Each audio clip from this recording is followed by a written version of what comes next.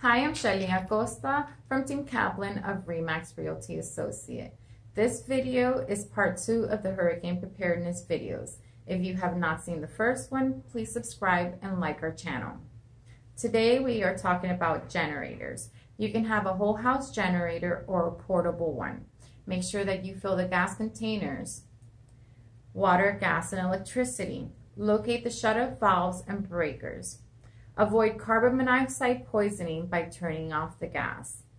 If the power is lost, unplug electrical appliances.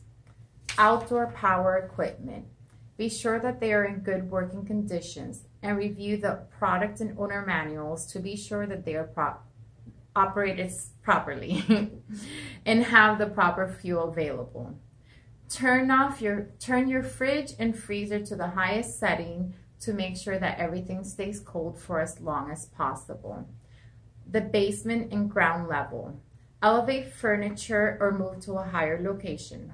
Unplug appliances and water heater. Remove anything that could be damaged. Insulate your water heater to conserve heat, and you can invest in an HVAC unit covers and rain guards.